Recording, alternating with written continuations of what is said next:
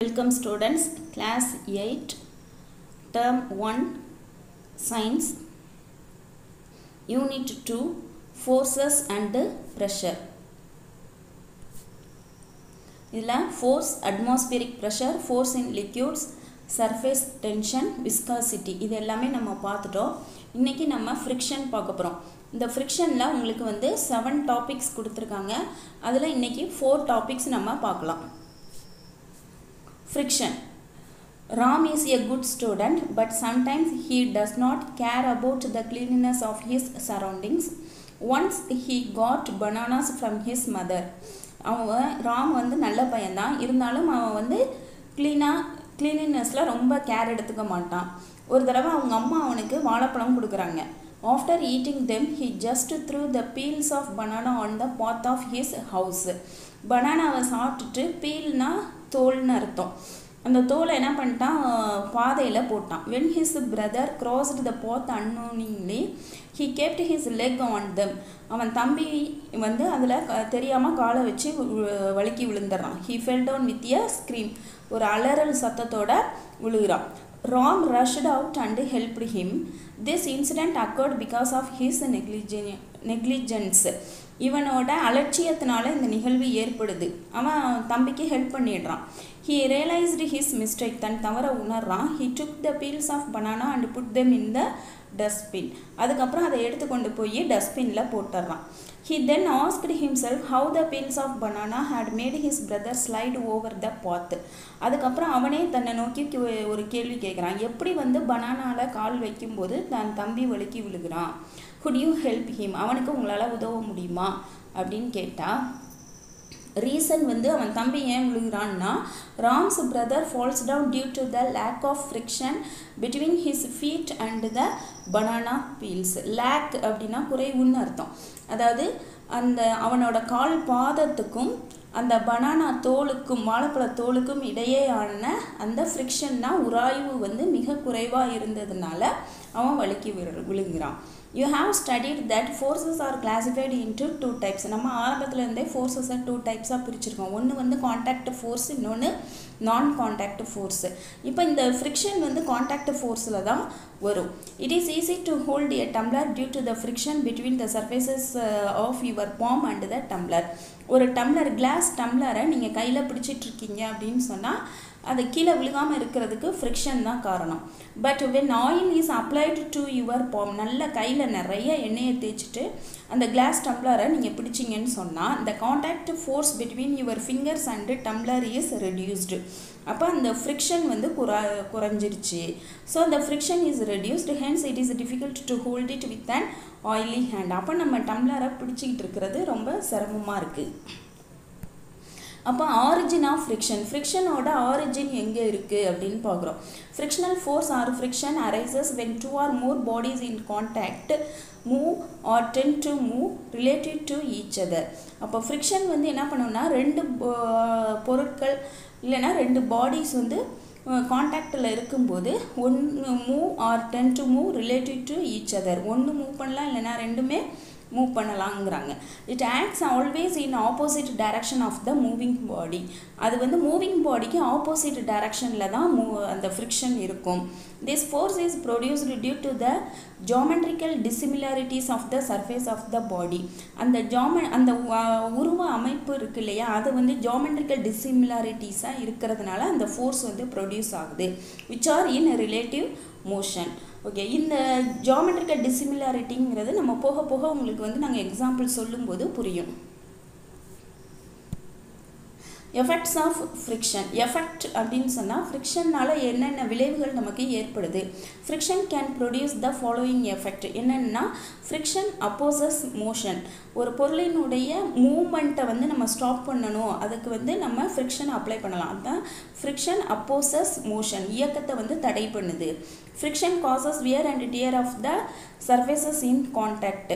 Wear and டர் அப்படிங்கிறது அந்த தேய்மானம்னு சொல்கிறோம் இல்லையா, அந்த ஃப்ரிக்ஷன் காசஸ் வியர் அண்ட் டர் of the surfaces in contact. அதில் வந்து தேய்மானத்தை உண்டு பண்ணுது. இப்போ சைக்கிள் டயர்லாம் தேஞ்சு போயிடுது இல்லையா, அதுதான். Friction produces heat. Heat produce பண்ணும். அப்போ என்னெல்லாம் பண்ணுது? அப்போஸ் the motion, causes where and டர், ப்ரொடியூஸ் ஹீட். இந்த 3 points important. Opposes motion, causes where and டர், ப்ரொடியூசஸ் ஹீட். இப்போ தேர்ட் டாபிக் வந்து டைப்ஸ் ஆஃப் ஃப்ரிக்ஷன். இப்போ எப்படி நம்ம ஃபோர்ஸை வந்து காண்டாக்ட் ஃபோர்ஸ் அப்புறம் நான் காண்டாக்ட் ஃபோர்ஸு. காண்டாக்ட் ஃபோர்ஸில் ஃப்ரிக்ஷனை பற்றி படிக்கிறோம். இப்போ ஃப்ரிக்ஷனில் டைப்ஸ் படிக்கிறோம். ஒன்று வந்து ஸ்டாட்டிக் ஃப்ரிக்ஷன், இன்னொன்று வந்து கைனட்டிக் ஃப்ரிக்ஷன். இந்த கொஸ்டின்லேயே நமக்கு வந்து ஆன்சர் இருக்கும். ஸ்டாட்டிக் அப்படின்னா நிலையாக இருக்கிறது, கைனட்டிக்னா இயக்கத்தில் இருக்கிறது. ஸ்டாட்டிக் ஃப்ரிக்ஷன் அப்படின்னு சொன்னால், இப்போ நான் ஒரு கயத்தில் ஒரு முடிச்சு போட்டேன் அப்படின்னு சொன்னால் அந்த இடத்துல அந்த ஃப்ரிக்ஷன் இருக்குது, ஆனால் ஸ்டாட்டிக்காக இருக்குது. The friction experienced by the bodies which are at rest is called static friction. அப்போ அந்த பொருள் வந்து ரெஸ்ட்டில் இருக்குங்க. friction experienced by the body which are at rest. அந்த பொருள் வந்து ஓய்வில் இருக்கும்போது ஃப்ரிக்ஷனை ஃபீல் பண்ணிச்சுன்னு சொன்னால் அது ஸ்டாட்டிக் ஃப்ரிக்ஷன். எக்ஸாம்பிள் பார்த்தீங்கன்னா, all the object rigidly placed to be at rest on the earth. எர்த்தில் இருக்கக்கூடிய நிலையாக இருக்கக்கூடிய எல்லா பொருட்களுமே வந்து ஸ்டாட்டிக் ஃப்ரிக்ஷன் தான். ஏ நாட், இதில் வந்து கே சைலன்ஸ், நாட்டுங்கன்னா முடிச்சு, இன் ஏ த்ரெட், நூலில் நம்ம போடக்கூடிய முடிச்சு. அடுத்தது kinetic friction. Friction existing during the motion of bodies is called kinetic friction. அதாவது மோஷனில் இருக்கும்போது, இயக்கத்தில் இருக்கும்போது உணரக்கூடியது தான் கைனட்டிக் ஃப்ரிக்ஷன் அப்படின்னு சொல்கிறோம். Further kinetic friction classified into 2, sliding friction and rolling friction. இப்போ கைனட்டிக் ஃப்ரிக்ஷனை இன்னும் ரெண்டாக பிரிக்கிறாங்க. ஸ்லைடிங் ஃப்ரிக்ஷன், இன்னொன்று வந்து ரோலிங் ஃப்ரிக்ஷன். அப்போ என்ன பண்ணுறோம்? ஃபோர்ஸை வந்து 2ஆக பிரிக்கிறோம். ஒன்று காண்டாக்ட் ஃபோர்ஸ், நான் காண்டாக்ட் ஃபோர்ஸ். நம்ம ஃப்ரிக்ஷனை வந்து காண்டாக்ட் ஃபோர்ஸுக்கு கீழே கொண்டு வர்றோம். அப்போ ஃப்ரிக்ஷனை 2 டைப்ஸாக பிரிக்கிறோம். ஒன்று வந்து ஸ்டாட்டிக் ஃப்ரிக்ஷன், இன்னொன்று கைனட்டிக் ஃப்ரிக்ஷன். கைனட்டிக் ஃப்ரிக்ஷனை 2ஆக பிரிக்கிறோம். ஒன்று வந்து ஸ்லைடிங், இன்னொன்று வந்து ரோலிங். இப்போ ஸ்லைடிங் ஃப்ரிக்ஷன் அப்படின்னு சொன்னால், இப்போ வந்து நீங்கள் பார்க்கில் போய் ஸ்லைடில் இந்த சறுக்கு மரம்னு சொல்கிறோம் இல்லையா, அதில் நீங்கள் விளையாடும்போது பண்ணுறதான் ஸ்லைடிங் ஃப்ரிக்ஷன். ரோலிங் அப்படின்னு சொல்கிறது வந்து, இப்போ அதே இதில் வந்து நீங்கள் உருண்டு வர்றீங்க, இல்லை ஒரு மாடிப்படியில் காலை தவற வச்சுட்டுருந்தீங்கன்னா அப்படியே ரோல் ஆகி வந்துடுறீங்க. அப்போது எதில் வந்து நீங்கள் ஃபாஸ்ட்டாக கீழே கிரவுண்டுக்கு வந்து ரீச் ஆகுறீங்க அப்படின்னு பார்க்கணும். Sliding friction. When a body slides over the surface of another body, the friction acting between the surfaces in contact is called sliding friction. அப்போ ஒரு பொருள் வந்து ஒரு சர்ஃபேஸில் ஸ்லைட் ஆகுதுன்னா, வழுக்கிக்கிட்டே போகுதுன்னு சொன்னால், the friction and acting between the surface in contact is called sliding friction. அதில் இருக்கக்கூடிய அந்த ஃப்ரிக்ஷனுக்கு பேர் ஸ்லைடிங் ஃப்ரிக்ஷன் பேர். when a body rolls over another surface, ஒரு பொருள் வந்து இன்னொரு பொருளினுடைய சர்ஃபேஸ் மேலே ரோல் ஆகி வந்துச்சுன்னு சொன்னால், இந்த உருண்டு வந்துச்சுன்னா, ரோலுங்கிறது உருண்டு வர்றது, ஸ்லைடுங்கிறது வழுக்கி வர்றது. The friction acting between the surfaces in contact is called rolling friction. Rolling friction is less than the sliding friction. அப்போ எது? That's why wheels are provided in vehicles, trolley, suitcase, etc. அதனால தான் நம்ம வந்து என்ன பண்ணுறோம்னு சொன்னால், வீல்ஸை வந்து எங்கெல்லாம் வச்சுருக்கோம்? வெஹிக்கிள்ஸில் இருக்குது, ட்ராலி பேக்கு, அதுக்கப்புறம் சூட்கேசஸ், இந்த மாதிரி இதிலெல்லாம் நம்ம வச்சுருக்கிறோம். இப்போ ஆக்டிவிட்டி பாருங்கள். Push R slide book on a rough surface. இது மேலே ஐ பட்டன் கொடுத்துருக்கோம்.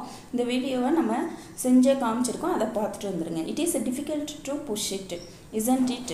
Now keep some cylindrical pencils underneath the book. underneath அப்படின்னு சொன்னால் அந்த கீழேன்னு அர்த்தம். again push it, it is easy to move the book. அப்போது டேபிள் மேலே புக்கை வச்சு ஃபஸ்ட்டு தள்ளுறோம். அடுத்தது பென்சில்ஸை அந்த புக்குக்கு கீழே வச்சு தள்ளும்போது கொஞ்சம் ஃபாஸ்ட்டாக மூவ் ஆகுது. அதாவது நம்ம அப்ளை பண்ணுற ஃபோர்ஸ் வந்து குறைவாக தெரியும். when you push the book, the pencils roll in the direction of the applied force. அப்போது நம்ம எந்த டைரக்ஷனில் அப்ளை பண்ணுறோமோ பென்சிலும் அதே டைரக்ஷனில் மூவ் ஆகுது. they prevent the contact of the book with the rough surface. அந்த புக்குக்கும் அந்த டேபிளுக்குமான, டேபிள் தான் ரஃப் சர்ஃபேஸுக்கான இது வந்து குறையுது. Rolling pencils offer the least amount of friction. இப்போ பென்சில் ரோல் ஆகிறதுனால ஃப்ரிக்ஷன் அந்த இடத்துல குறையுது. So it is easy to displays the book in comparison with sliding it on the table. அப்போது நம்ம ஃபஸ்ட்டு தள்ளினதை விட இப்போ வந்து நமக்கு ஈஸியாக இருக்குது. This method is often used in moving heavy would from one place to another. அப்போ ஒரு முன்னாடியெல்லாம் பார்த்திங்கன்னா அந்த வுட்டை ஒரு இடத்துலேருந்து இன்னொரு இடத்துக்கு கொண்டு வர்றதுக்கு இந்த மாதிரி தான் வந்து கீழே ரோலிங்காக கீழே போட்டு கொண்டு வருவாங்க. நெக்ஸ்ட் டாபிக் வந்து ஃபேக்டர்ஸ் அஃபெக்டிங் ஃப்ரிக்ஷன். எதெல்லாம் வந்து ஃப்ரிக்ஷனை வந்து பாதிக்கும் அப்படின்னு சொல்கிறாங்க. அதில் வந்து நேச்சர் ஆஃப் சர்ஃபேஸ் அப்படின்னு சொல்கிறாங்க. அரேஞ்ச் சம் நோட் புக்ஸ் இதுவுக்கான ஐ பட்டன் மேலே கொடுத்துருக்கோம். இந்த வீடியோவையும் நீங்கள் போய் பார்த்துட்டு வந்துடுங்க. புக்கை வந்து ஒன்று மேலே ஒன்றா டேபிளில் அடுக்கி வச்சுட்டோம். அதில் வந்து ஒரு ஸ்கேல் வச்சுருக்குறோம். அதே மாதிரி ஸ்கேல் மாதிரி வேறு cloth, plastic paper, news paper, writing pad இதெல்லாம் வச்சு நம்ம செய்யலாம். ஒரு some class marbles in a Pavul placed on the table. glass bowl glass marbles அதாவது கோலின்னு சொல்லுவாங்க, இல்லைன்னா பவுலிங்குன்னு சொல்லுவாங்க. அதை வந்து நம்ம உருட்டி விடுறோம்.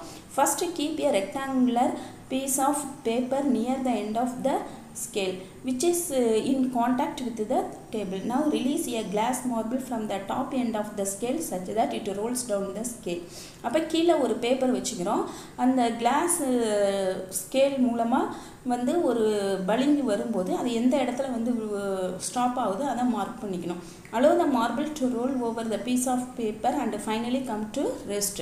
measure the distance traveled by the marble over the paper using the meter scale. replace the rolling surface by placing the plastic sheet, wooden plank, cotton cloth. நம்ம இதை கிளாஸ் ஸ்கேலை எடுத்துகிட்டு பிளாஸ்டிக் ஷீட்டு வைக்கலாம், உட்டன் பிளாங்க் வைக்கலாம், cotton cloth வச்சு நம்ம இந்த எக்ஸ்பெரிமெண்ட்டை செய்யணும். In each trial measure the distance travelled by the class marble. அப்போ ஒவ்வொரு தடவையும் அந்த கோலி இல்லைன்னா பளிங்கு வந்து எவ்வளோ தூரம் உருண்டு வந்து ஸ்டாப் ஆகுதுங்கிறத நோட் பண்ணணும். இதை டேப்லெட் பண்ணி நம்ம இங்கே காட்டணும். அப்போ எதில் வந்து அது ஃபாஸ்ட்டாக வந்திருக்கும் அப்படின்னு சொன்னால் கிளாஸில் தான் ஃபாஸ்ட்டாக வரும். காட்டன் கிளாத்தில் வந்து ரொம்ப ஸ்லோவாக உருண்டு சீக்கிரமாக ஸ்டாப் ஆகி நின்றுக்கும். Inference. The marble covers a lesser distance over the cotton cloth in comparison with the distance it covers over the glass plate. Okay, அப்போ வந்து காட்டன் கிளாத்தில் தான் லெஸ்ஸாக இருக்குதுன்னு சொல்கிறோம். ஏன் என்ன ரீசன் அப்படின்னு சொன்னால் a rough surface like the cotton cloth offers more frictional force. இதுதான் ரீசன். அப்போ காட்டன் கிளாத்தோட ரஃப் சர்ஃபேஸ் வந்து ஃப்ரிக்ஷன் அதிகமாக கொடுக்குது. So the marble moves slowly and covers a minimum distance. அதனால தான் அது கீழே டேபிளில் உருண்டு வரும்போது கொஞ்சம் தூரம் தான் மூவ் பண்ணுது. த smooth surface of class offers lesser friction. கிளாஸில் வந்து ஃப்ரிக்ஷன் குறைவாக இருக்கிறதுனால அது ரொம்ப தூரம் உருண்டுடுது. So the glass marble travels a greater distance over it. The above activity reveals the effect of force of friction. அப்போ இதில் which increases as the roughness of the surface increases. அப்போ effect of force of friction வந்து increases as the roughness of the surface increases. surface ஓட roughness increase ஆகும்போது effect of force வந்து increase ஆகுது. அப்போ rough surfaceக்கு friction வந்து increase ஆகுது. It is easy to walk or ride a vehicle on a road, but it is difficult to do the same on the sand due to its greater friction. நம்ம walking வந்து சாதாரண ரோட்டில் போகிறதுக்கும் ஒரு beach மணலில் நமக்கு போகிறதுக்கும் டிஃப்ரென்ஸ் இருக்கும். ஓகே, நெக்ஸ்ட் இப்போ வந்து நம்ம நேச்சர் ஆஃப் த சப்ஸ்டன்ஸ் பார்த்தோம். இப்போ அடுத்து என்ன பார்க்க போகிறோம்னு சொன்னால் வெயிட் ஆஃப் த பாடி. அப்போ எதெல்லாம் வந்து ஃப்ரிக்ஷனாக பாதிக்குதுங்கிற டைட்டிலில் இதை பார்த்துட்ருக்கோம். It is easy to pedal your cycle without any load on it's carrier. நீங்கள் சைக்கிளில் வந்து யாரையுமே டபுள்ஸ் வைக்காமல் போனீங்கன்னு சொன்னால் ஈஸியாக இருக்கும். With a load placed on its carrier, it is difficult to move it because the weight on the carrier increases the friction between the surface of the tire and the road. இப்போ உங்கள் friend யாரையாவது உங்கள் கேரியரில் வச்சுட்டு நீங்கள் சைக்கிளில் pedal பண்ணி போனீங்கன்னு சொன்னால் அது உங்களுக்கு சிரமமாக இருக்கும். ஏன்னு சொன்னால் அந்த டயருக்கும் ரோடுக்கும் இடையில் இருக்கக்கூடிய அந்த ஃப்ரிக்ஷன் இன்க்ரீஸ் ஆகுது. அப்போ நேச்சர் ஆஃப் த சப்ஸ்டன்ஸ், இன்னொன்று வந்து வெயிட். அடுத்து என்ன பார்க்க போகிறோம், area of contact. For a given wait the friction is directly related to the area of contact between the two surfaces. If the area of contact is greater, then the friction will be greater. அப்போ ஏரியாவுக்கும் ஃப்ரிக்ஷனுக்கும் சம்மந்தம் இருக்குதுன்னு சொல்கிறாங்க. அப்போ என்ன பண்ணுறோம், எ road roller has a broad base. அந்த road ரோலரோட அந்த wheel வந்து நீங்கள் பார்த்துருப்பீங்க. So it offers more friction on the road. But a cycle has the least friction. Cycle பார்த்தீங்கன்னா குறைவான ஃப்ரிக்ஷன் கொடுக்குது. Since the area of contact of the tyre with the surface of the road is less. அப்போ road ரோலரும் சைக்கிளில் போகிறவங்களுக்கும் ஒரு race வச்சோம்னா சைக்கிளில் போகிறவங்க தான் ஃபாஸ்ட்டாக போவாங்க. ஏன்னா அதில் வந்து லெஸ் ஃப்ரிக்ஷன். அதுக்கு ரீசன் வந்து ஏரியா ஆஃப் காண்டாக்ட் அப்படின்னு சொல்கிறாங்க. Thank you students.